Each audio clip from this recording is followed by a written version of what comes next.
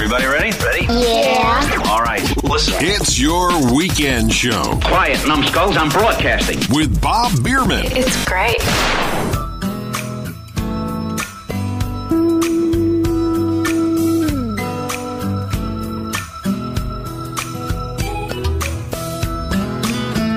And welcome to your weekend show. I'm your host, Bob Biermann, as we do this broadcast on the Memorial Day holiday weekend here in the United States. Just a few words about Memorial Day, if you don't mind. Memorial Day, originally called Decoration Day, is a day of remembrance for those who have died in the service of the United States. Now, I know in this day and age, sometimes it's more of just a 3-day holiday weekend, and many people have lost sight of what Memorial Day is all about.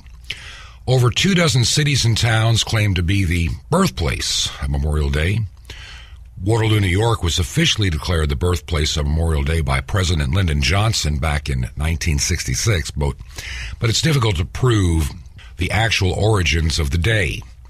Now, regardless of the exact day or location, one thing is clear. Memorial Day was born out of the Civil War in a desire to honor our dead. It was officially proclaimed on the 5th of May back in 1868 by General John Logan, the national commander of the Grand Army of the Republic. In fact, U.S. Highway 6 is named after the Grand Army of the Republic. It's called the Grand Army of the Republic Highway, and it's a highway that runs from Massachusetts through Rhode Island, Connecticut, New York, Pennsylvania, Ohio, Indiana, Illinois, Iowa, Nebraska, Colorado, Utah, Nevada, and finally terminates in California, a highway that's just shy of 3,200 miles. Now, General John Logan, in his General Order Number 11, stated the 30th of May, 1868, is designated for the purpose of strewing with flowers or otherwise decorating the graves of comrades who died in defense of their country during the late rebellion, and whose bodies now lie in almost every city, village, and hamlet and churchyard across the entire land. He proclaimed the date of Declaration Day, as he called it, was chosen because it wasn't the anniversary of any particular battle.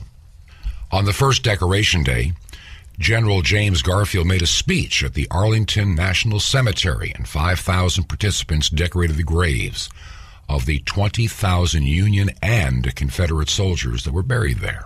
Now, the first state to officially recognize the holiday was New York in 1873, and by 1890 it was recognized by all the northern states. The southern states refused to acknowledge the day, honoring their dead on separate days until after World War I, when the holiday changed from just honoring those who died during the Civil War to honoring Americans who died fighting in any war. It is now observed in virtually every state on the last Monday in May, with the congressional passage of the National Holiday Act of 1971. Now, this helped ensure a 3-day weekend for federal holidays, though several southern states have an additional separate day still for honoring the Confederate dead. January 19th in Texas, April 26th in Alabama, Florida, Georgia, and Mississippi, May 10th in South Carolina, and June 3rd, which is Jefferson Davis's birthday, in Louisiana and Tennessee. Now, today, Memorial Day is considered the unofficial start of summer, though this year several states in the north and northeast, including parts of Michigan, Ohio, Pennsylvania, New York, West Virginia, Massachusetts, Vermont, Rhode Island, and Maine, may see frost or freeze, which makes you wonder just a little bit about global warming. But back to the topic at hand. Memorial Day is the day we remember that those that served this nation in times of war, and they paid the ultimate price. From the beginning of this nation, during the Revolutionary War, the War of 1812, through the Civil War, the Spanish-American War, the 2 World Wars, Korea, Vietnam, and more recently the Middle East Gulf region. Throughout our history, there have been countless examples in all these wars of individuals that did heroic things in wartime to save the lives of others. I can think of stories of those that jumped on a hand grenade or put their lives in peril and lost their lives in an effort to save other people. This week, I was listening to a local radio station here in my hometown of Vero Beach, And I caught a radio show where they were discussing an incident of self-sacrifice that occurred back during the Second World War. Now, this show is hosted by an individual by the name of Ralph Oko, who happens to be an avid collector with years of experience in memorabilia and collectible items. Now, Ralph was born in Israel in 1945, immigrated to the United States in 1956, and became a naturalized citizen at the age of 17 in 1962. Ralph has lived in Chicago. He lived there till 1965. He attended Drake University in Des Moines, Iowa. He has a degree in business administration with a minor in mathematics and economy and U.S. history. In 1981, he moved to Southeast Florida, eventually settling in Vero Beach in 2010.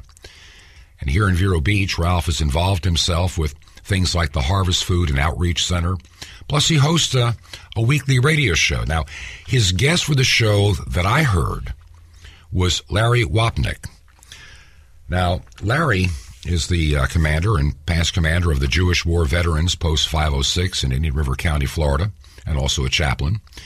He's also on the Chapel of the Four Chaplains Legion Honor Medal recipient, a member of the board of directors of the Chapel of the Four Chaplains in Philadelphia, Pennsylvania, and numerous, too many to name, civic and religious organizations. Larry lived for a long time in Woodbridge, Connecticut, and New Haven, Connecticut for many years, and he was the advertising director for American Express Publishing. He also owned Camera Works in New Haven and ended up in Florida in 1998 full-time. He served in the United States Army during the Vietnam conflict with an honorable discharge in 1965. Now, on the program that I heard, they shared the true story of sacrifice given by 4 chaplains in the United States Army. One of the chaplains was Roman Catholic. 2 of them were Protestant. Actually, one in the Reformed Church and one the Presbyterian Church, and the other one Jewish. Now, with their permission, I would like to share a small part of the radio broadcast that I heard, and I want to sincerely thank Larry for making this possible for me to air. In John chapter 15, we find these words, "This is my commandment, that ye love one another as I have loved you. Greater love hath no man than this, that he lay down his life for his friends." Now, here's Ralph Oko. Okay, so now, February 3rd, 1943. Now we are already in World War II officially as of December 8th. We're deeply involved. Here we are. We're in a convoy that is in the North Atlantic Ocean. The weather is horrendous. The convoy is on its way to Europe to bring munitions and all kinds of help, and the 4 chaplains to the European theater to fight in World War II. And what happened was that the Dorchester, USAT Dorchester, which is the ship that we're talking about, this is the one that sunk on February 3rd, started to develop some steering problems and put into Greenland, actually, for repairs. So it broke away from the convoy. I didn't know that. Yeah, broke away from the convoy for the repairs, and a day later it was back on the seas again. But this time it was coming through an ice storm in the North Atlantic. And the ice storm was it was crippling, because when the storm was over the following day, 902 men were out there chopping ice off the rails and off the decks and off the lifeboats and you name it. Well, anyway, the Dorchester was being tailed by a Nazi submarine, U-221.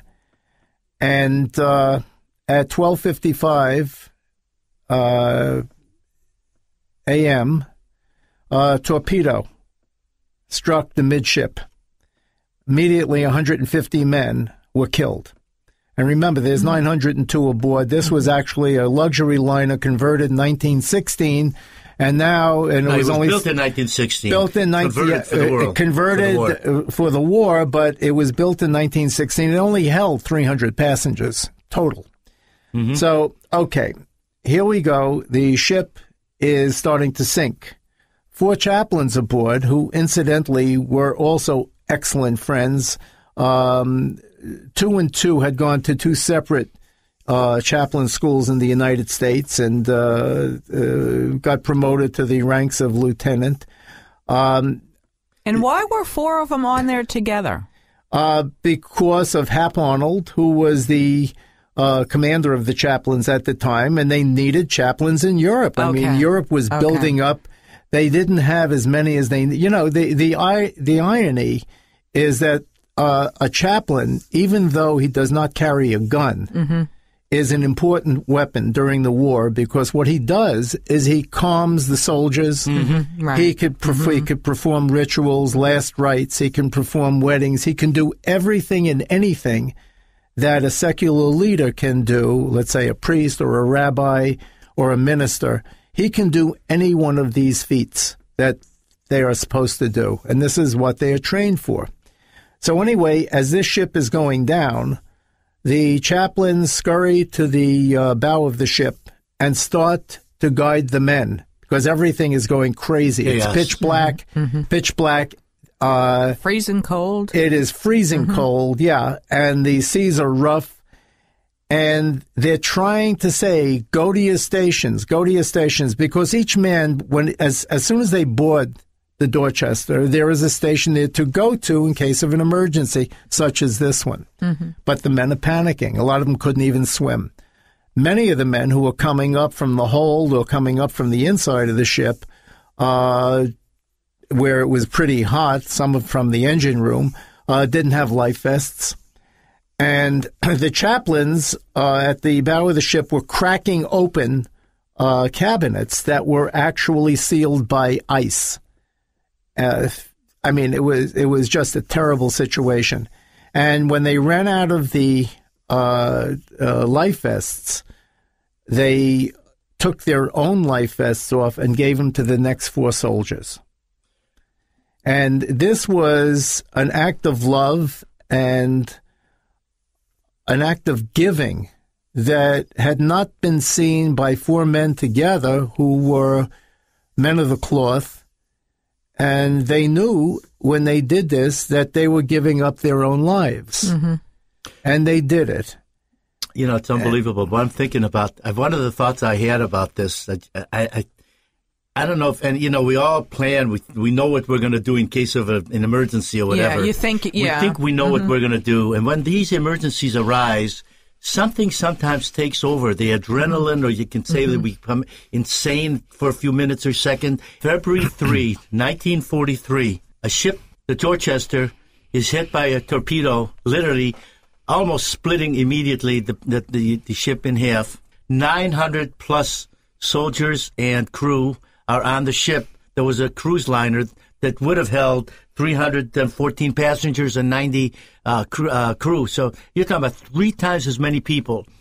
Because the time of the year, of course, it's frigid cold out there, stormy weather, and because of the alert that there are submarines prowling the seas, the captains got orders for the soldiers to remain dressed and as high up as they can instead of below deck as much as they could. What I can't fathom, pardon the expression, what would it be like? You're on the ship no matter where you're at, and you're hit by a torpedo. I guess it's the same as going back to the Titanic when it hit the ice thing. And what goes through your mind? A car, when I'm in a car accident, it happens so fast, it's over within a split second. Yeah. Larry, imagine now, what were they thinking? Now you've got everybody scouring all over the place. I really don't even have to imagine it, because I'm a first-hand witness to a survivor who was one of my dearest friends. Are we speaking about Ernie? We're speaking about Ernie Heaton, yeah. The word be shared. Why? Vero Beach? Well, there you can go on with 10 radio programs, and we're not going to have all the time in the world to cover everything that we have done. Oh, if we could have had Ernie on this show. Well, he is in a way. In a way you do, because what Ernie and I decided, this is after the first couple of years of touring and speaking publicly, I would introduce him and talk about this young kid from Holidays Cove, West Virginia, And he was just 18 at the time, and he enlisted. He had 3 brothers in the military at the time, so it means that there were 3 blue stars in his mother's window in front of the house. And then, of course, when Ernie joined, there were 4 blue stars. Excuse me. I didn't know I didn't know. So you're bringing something I never heard of. During the war, when you had soldiers away from home, When you had a child in the military, Yeah. you were able to display a blue star in the window. I did not know that. Oh, yeah. That's neat. And Yeah. God forbid the child was lost or killed during action, then you were able to display a gold star. And that's why you have the gold star mothers today. And, you know, these were the parents of children who died in the war. Okay, let's get back to Ernie in a minute. Let's go back to that moment just before we took the station break. Yeah, what does it feel like to be in the water and the fear? The 4 chaplains know that they're in the bow, the front half of the boat, the Yeah. ship, and they know, life preserver or not, there's not enough life preservers. What you do is and this is the first time I actually thought about it, but you bring out something, why would they do what they did? Mm-hmm. And, you know, the question is then, why would chaplains do something differently than soldiers, even though the chaplains are soldiers? Mm-hmm. And the chaplains were not put into a combat area where they were actually shooting weapons or you know, destroying enemies or whatever. Mm-hmm. So I guess maybe in their minds, and they were good friends too. They probably did discuss something like this. But what could they do? What could they possibly do to teach people or to let people know that chaplains also cared and they also fought in their own way? And they also did very special things. And I think this was the wake-up call to say, you know, here are 4 chaplains. They gave their lives. They gave their life vest to 4 men. Complete strangers. As this ship is going down and the ship is now trembling, the 4 chaplains are locked arm in arm against the railing and holding on to the railing as well with the other hand in prayer. Our Father who art in heaven, and the rabbi doing a prayer in Yiddish or in Jewish, Hebrew. So they went down together. And, you know, there was a stamp that commemorates this, and it was issued in 1948. Congress issued it, and it was called The 4 Immortal Chaplains and Interfaith in Action. And it truly was about interfaith because one chaplain was a rabbi, one was a priest, one was Episcopal, and the other one was Dutch Reform. And yet, if you look at these chaplains, they were all brothers, and they went down as brothers because their father was the same God. Right. They all believed in the same God. Mm-hmm. And 2 years later, after the Marines stormed Iwo Jima and those islands, another amazing thing happened. Mm-hmm. This was after Iwo was taken over. There were 80,000 Marines that stormed the island. 20,000 were wounded. Almost 8,000 were killed. Correct. And the chief Marine chaplain called upon the Jewish chaplain, Marine chaplain, Chaplain Gittleson, to do the ceremony and the opening of the cemetery, to do this whole ceremony at on Iwo. Mm-hmm. And there were press and everybody else from all over the free world. And Gittleson did not want to do it because he said there were only 1,700 Jews who were involved in the storming of Iwo. But it wasn't about religion. And but you see, that's what the story. The chief chaplain said, "It's not up to you. It's up to me. It's my call. You go ahead and dedicate that cemetery." And he went ahead and he did. And he stood there and he looked out over the stars of David and the many, many crosses, rows upon rows, and he said, whoever is bigoted makes a mockery of what these men have died for, because here lie in a perfect harmony men of all different races, Americans. colors, and creeds. They lie together. And he also came out and said that, this is more, well, he went against the grain of everything else. He said, this is really about who we are as Americans. And it was a wake-up call, as was the sacrifice of the 4 chaplains. And I believe that Gittleson absolutely knew every one of those chaplains, and he went ahead and dedicated as an interfaith. And don't forget, black people, the military was segregated at the time. Yes, yes. And here you had black men laying next to white men as well. Jews and non-Jews alike, Right, correct. right. The color is all still red blood. Right. And That's then, the of point. course, he opened it up and he said, if these men had lived, they would have done great things. What happened with Interfaith in Action right there as the Dorchester was sinking? And there were, and by the way, how many survived of the 900 plus people on the ship? Yeah, 227 survived. But, even that was connected. I once heard somebody speak and he said everybody is connected. And I didn't realize how true it was until I started thinking and connecting things together. And it is absolutely true. During the rescue of the Dorchester, there were 2 Coast Guard cutters that came to the aid, and they were operating 12:55 a.m. under star flares. These are flares that you would send up on parachutes, and they would illuminate the entire area. And the captain of both Coast Guard cutters, one was the Comanche and one was the Escanaba. On the Comanche, the captain called for rescue. And, of course, a number of the Coast Guardsmen went ahead and they got into the lifeboats, and they went out and they started rescuing and pulling out of the 650 bodies and things that were floating, and then live soldiers. They started pulling out the living. And one of the volunteers was a man by the name of Charles W. David Jr., and he was a chief steward aboard the Comanche.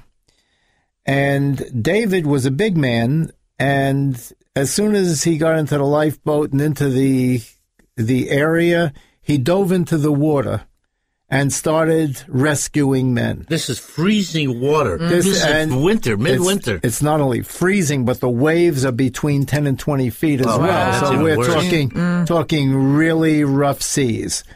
And David wouldn't come out of the water. He kept on pulling men, and he saved over 25 people. What was unusual about David? What was unusual about David is that during the time of war, there was segregation in the military, and David was a black man. At Interfaith in Action, Larry. At that time, he was a Negro, and that's what they called them, and he was not as good a soldier with it. This is what the problems with blacks. You see, during World War II, black men were inferior to white men because they couldn't see well at night. Where did this come from? Well, it was before basketball became popular on TV and everything else, and they didn't realize that black men probably see a lot better than we do. So it was I want to use the expression Bubba-misis. If anybody does not know what that means, I'm not going to tell you, and we'll bring that up another time. So anyway, David, they had to haul him back into the boat, gets pneumonia, and 7 weeks later he dies in Greenland. Oh, goodness. And what happened was that the Coast Guard was very grateful to him and his services. Sure. And so they awarded him with a number of medals with the family posthumously. And last year, I had the pleasure of presenting a plaque from the Chapel of Four Chaplains to the U.S. Coast Guard cutter Charles W. David Jr., right here in Key West. Mm-hmm. I remember you when you went down there. Right. And I met his granddaughter, who was lovely, and about 30 people who were the children of the survivors that he had saved. Wow. Yes. If that doesn't put bumps on you, nothing will. Such a wonderful story, and I think a great inspiration for many of us to see individuals willing to lay down their lives in help of others. I want to thank Larry Oko for allowing me to broadcast this segment and to share that with you from his radio show that's heard here in Vero Beach. And I really thank him so much. And to me, I heard it, and I thought it was worth sharing with you. We'll be going to a break in just a couple of moments, but listen to this one verse of the Navy hymn, and I think it will help capture the spirit of our Memorial Day weekend.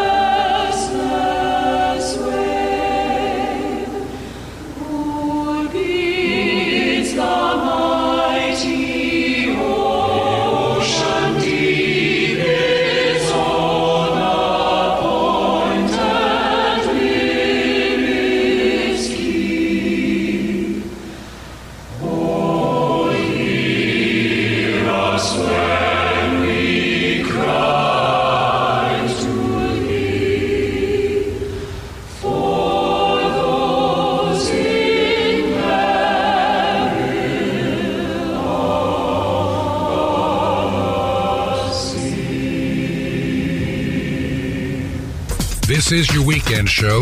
I'm your host, Bob Biermann. We'll be back right after this. On the air and online at yourweekendshow.com with Bob Biermann. The Florida Bible Institute and Seminary exists to glorify Jesus Christ as Lord by preparing adults to evangelize, disciple, and minister to the world. Since 1973, the Florida Bible Institute and Seminary has fulfilled its mission of preparing men and women for ministry. The Florida Bible Institute and Seminary is accessible to students around the world through an online delivery system. Our mission is to equip faithful men and women for the work of ministry by teaching spiritual truths, imparting biblical knowledge, providing practical ministry opportunities, and ground them in the message of God's unconditional love and grace. If you would like to find out if the Florida Bible Institute and Seminary is the school for you, visit their website at tfbis.com. That's tfbis.com. The Florida Bible Institute and the Seminary. What do I want? I just want Your Weekend Show with Bob Biermann.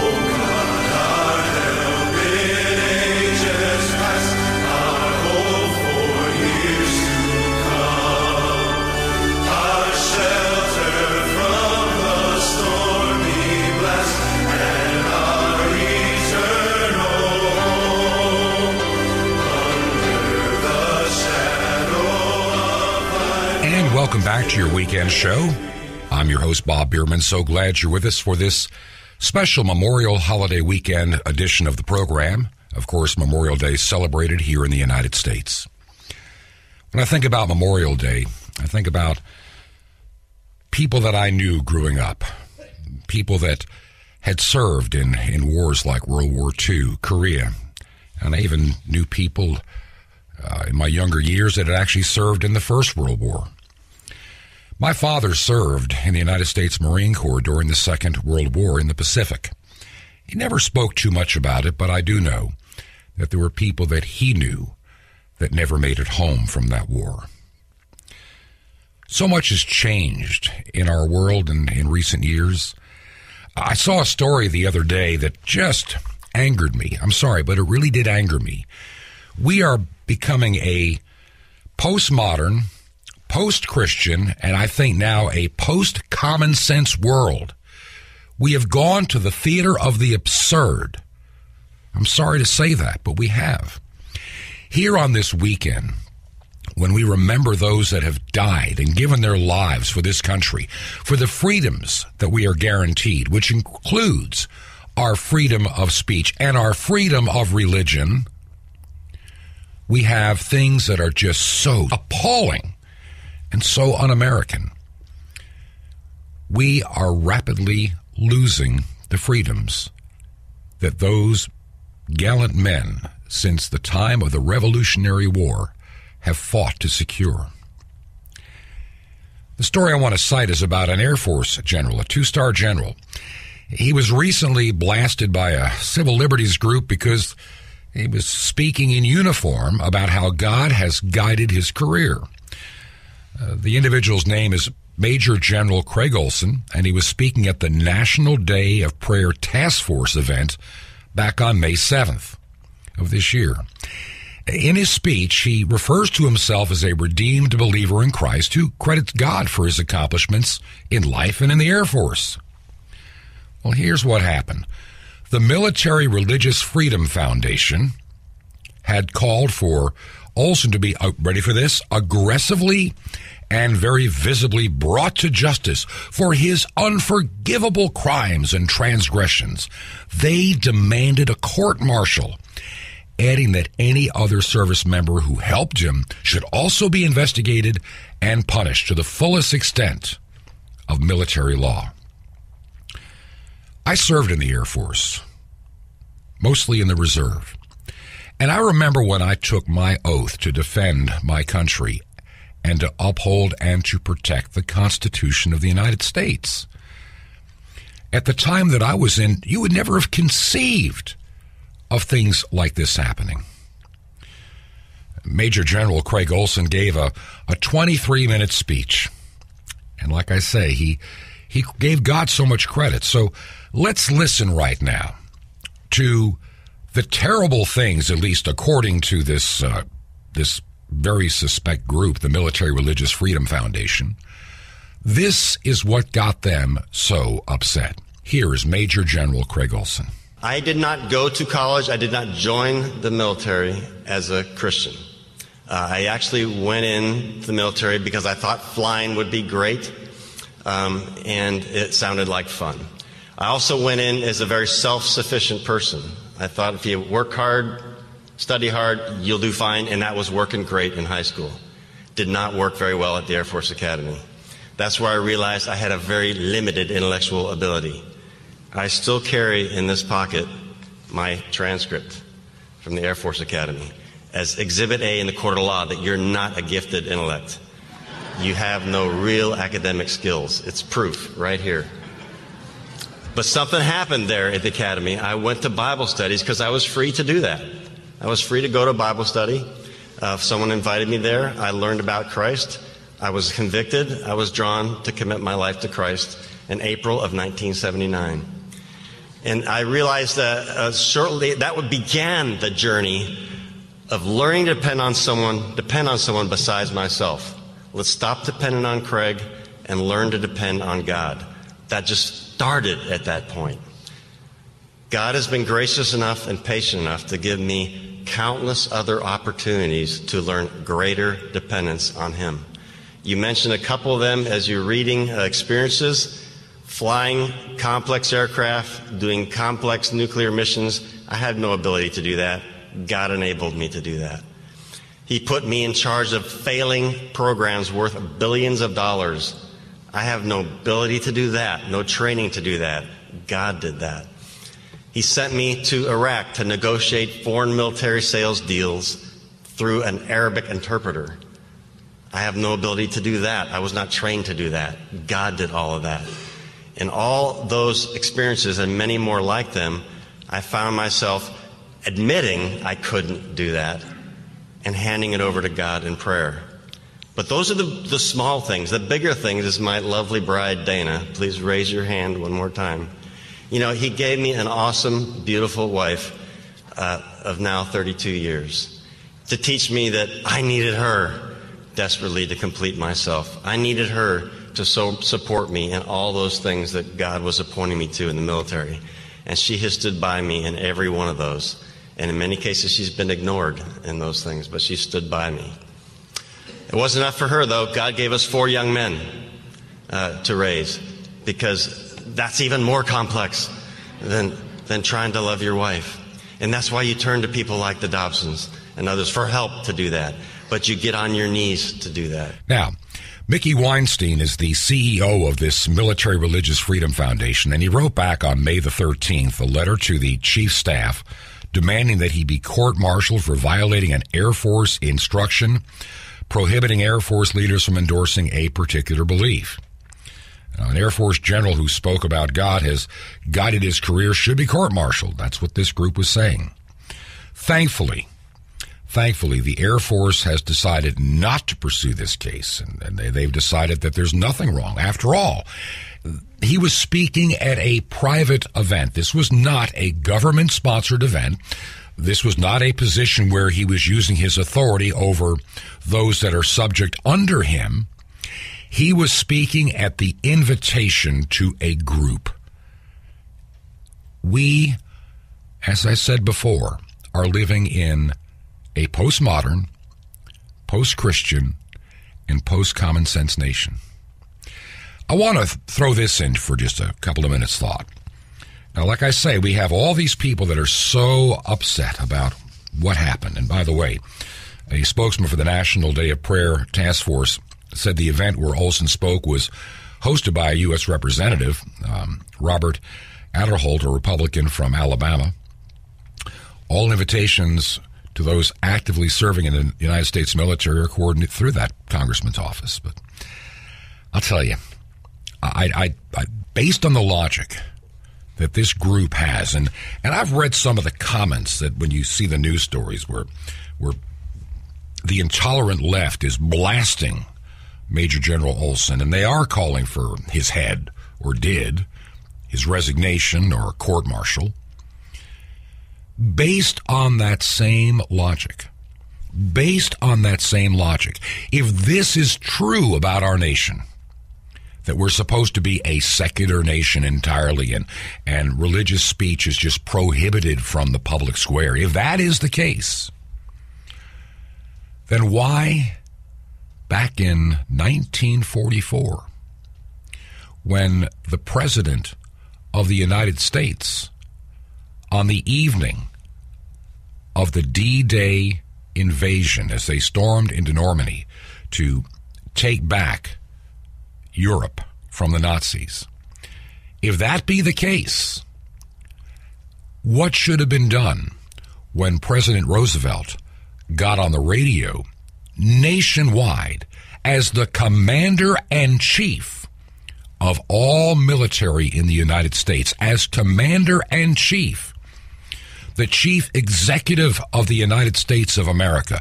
If the concept that this group espouses is correct, what should have been done to President Roosevelt when he did this? Ladies and gentlemen, the President of the United States.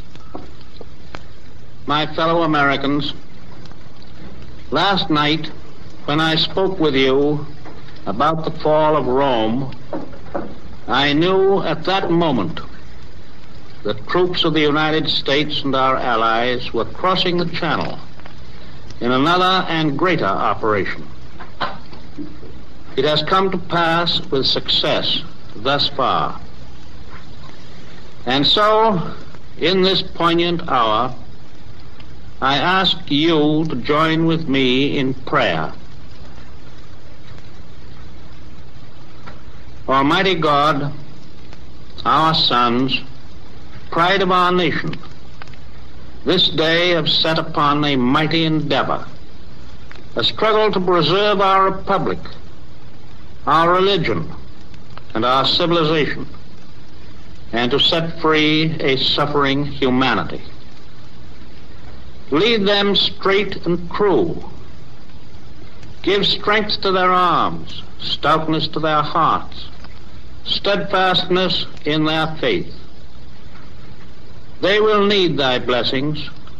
Their road will be long and hard.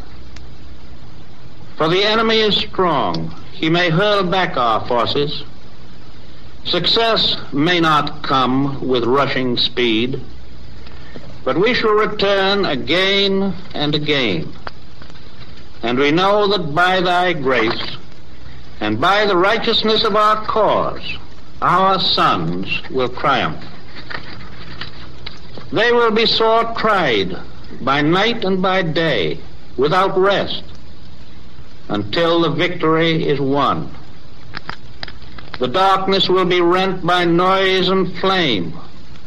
Men's souls will be shaken with the violences of war. For these men are lately drawn from the ways of peace. They fight not for the lust of conquest. They fight to end conquest.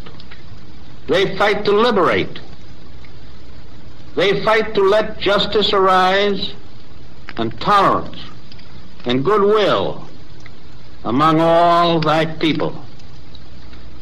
They yearn but for the end of battle, for their return to the haven of home.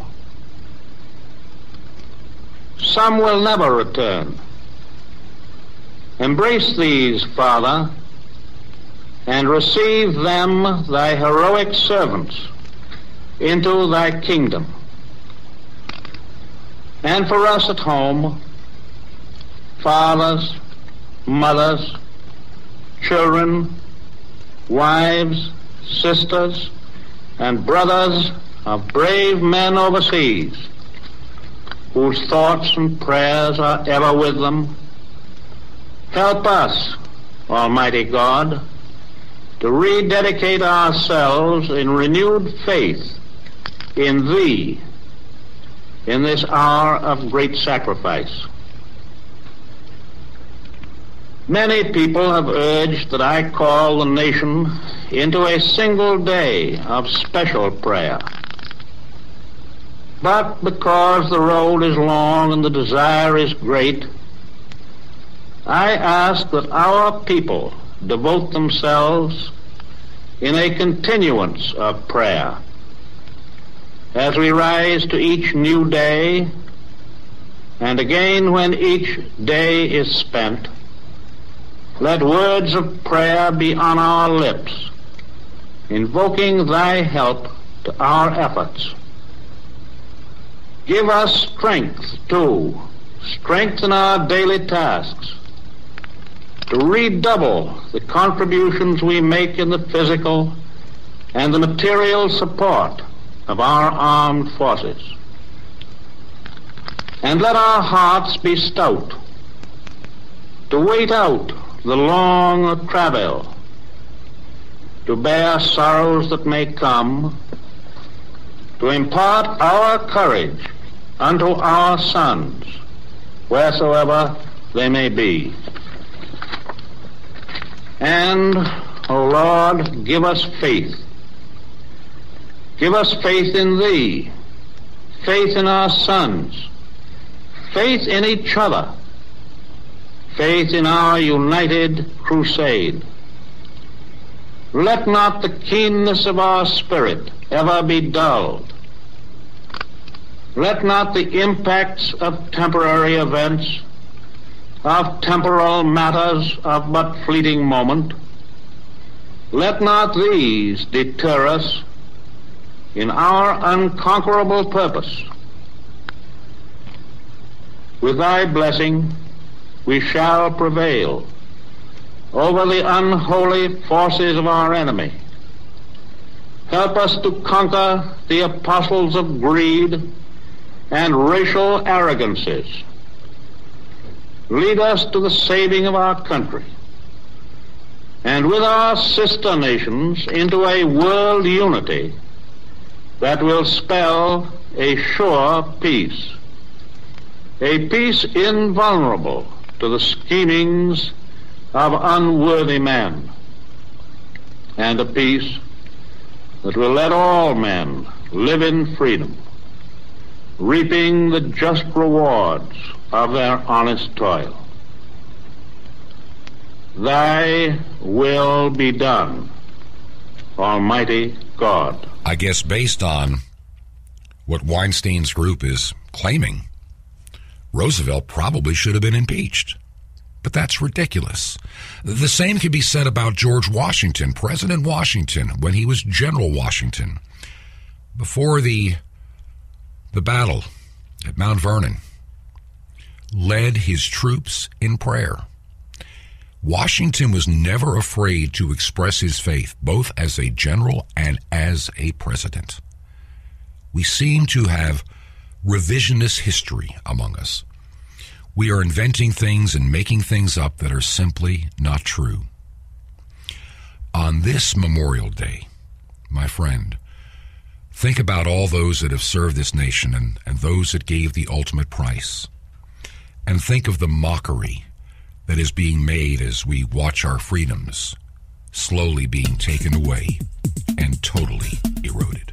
It's your weekend show with Bob Biermann. The Florida Bible Institute and Seminary exists to glorify Jesus Christ as Lord by preparing adults to evangelize, disciple, and minister to the world. Since 1973, the Florida Bible Institute and Seminary has fulfilled its mission of preparing men and women for ministry. The Florida Bible Institute and Seminary is accessible to students around the world through an online delivery system. Our mission is to equip faithful men and women for the work of ministry by teaching spiritual truths, imparting biblical knowledge, providing practical ministry opportunities, and ground them in the message of God's unconditional love and grace. If you would like to find out if the Florida Bible Institute and Seminary is the school for you, visit their website at tfbis.com. That's tfbis.com, the Florida Bible Institute and Seminary. It's your weekend show with Bob Biermann.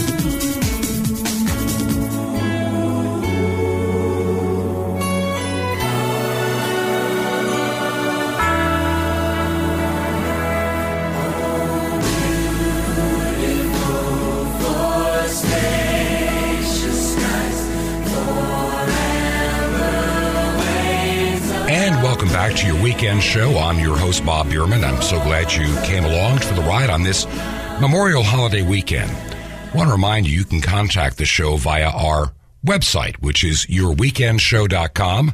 That's yourweekendshow.com. You can also find us on Facebook at Your Weekend Show. I would sincerely appreciate it if you take some time to visit the website or the Facebook page and let us know that you listen.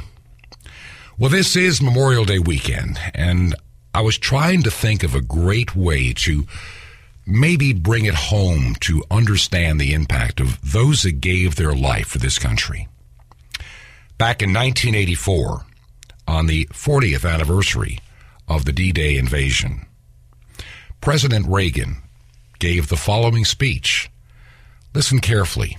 It is quite inspirational and quite a change from what we hear today. Mr. President, distinguished guests, we stand today at a place of battle, one that 40 years ago saw and felt the worst of war. Men bled and died here for a few feet of, or inches, of sand as bullets and shell fire cut through their ranks. About them, General Omar Bradley later said, "Every man who set foot on Omaha Beach that day was a hero." No speech can adequately portray their suffering, their sacrifice, their heroism. President Lincoln once reminded us that through their deeds, the dead of battle have spoken more eloquently for themselves than any of the living ever could, that we can only honor them by rededicating ourselves to the cause for which they gave a last full measure of devotion. Today, we do rededicate ourselves to that cause. And at this place of honor, we're humbled with the realization of how much so many gave to the cause of freedom and to their fellow man. Some who survived the Battle of June 6, 1944 are here today.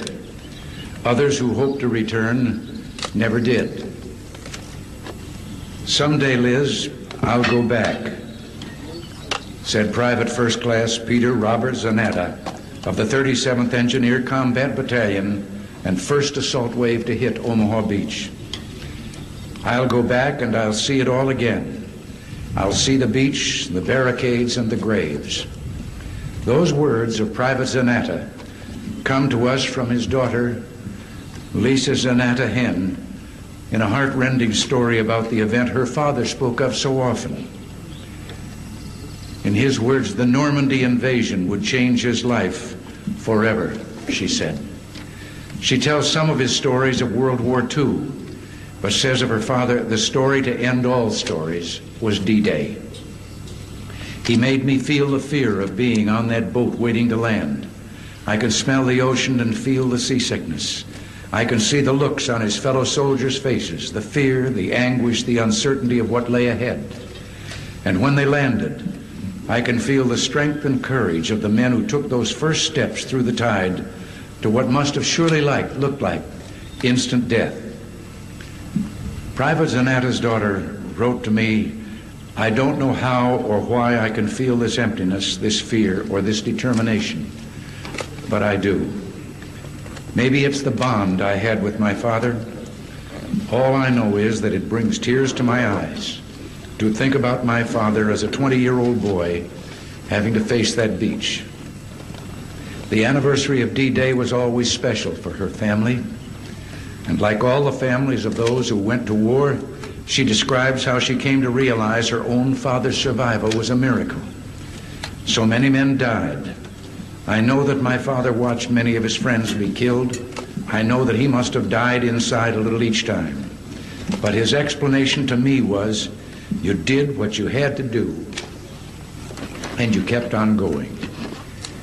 When men like Private Zanata and all our Allied forces stormed the beaches of Normandy 40 years ago, they came not as conquerors, but as liberators. When these troops swept across the French countryside and into the forests of Belgium and Luxembourg, they came not to take, but to return what had been wrongly seized. When our forces marched into Germany, they came not to prey on a brave and defeated people, but to nurture the seeds of democracy among those who yearned to be free again. We salute them today. But, Mr. President, we also salute those who, like yourself, were already engaging the enemy inside your beloved country, the French resistance. Your valiant struggle for France did so much to cripple the enemy and spur the advance of the armies of liberation. The French forces of the interior will forever personify courage and national spirit. They will be a timeless inspiration to all who are free and to all who would be free. Today, in their memory, and for all who fought here, we celebrate the triumph of democracy. We reaffirm the unity of democratic peoples who fought a war and then joined with the vanquished in a firm resolve to keep the peace. From a terrible war, we learned that unity made us invincible. Now, in peace, that same unity makes us secure. We sought to bring all freedom-loving nations together in a community dedicated to the defense and preservation of our sacred values. Our alliance, forged in the crucible of war, tempered and shaped by the realities of the post-war world, has succeeded. In Europe, the threat has been contained. The peace has been kept. Today, the living here assembled, officials, veterans, citizens, are a tribute to what was achieved here 40 years ago. This land is secure. We are free. These things are worth fighting and dying for. Lisa Zanata Hen began her story by quoting her father, who promised that he would return to Normandy. She ended with a promise to her father, who died 8 years ago of cancer. I'm going there, Dad, and I'll see the beaches and the barricades and the monuments. I'll see the graves, and I'll put flowers there just like you wanted to do. I'll feel all the things you made me feel through your stories and your eyes. I'll never forget what you went through, Dad, nor will I let anyone else forget. And Dad, I'll always be proud. Through the words of his loving daughter, who is here with us today, a D-Day veteran has shown us the meaning of this day far better than any president can. It is enough for us to say about Private Zanata and all the men of honor and courage who fought beside him 4 decades ago. We will always remember. We will always be proud. We will always be prepared, so we may be always free.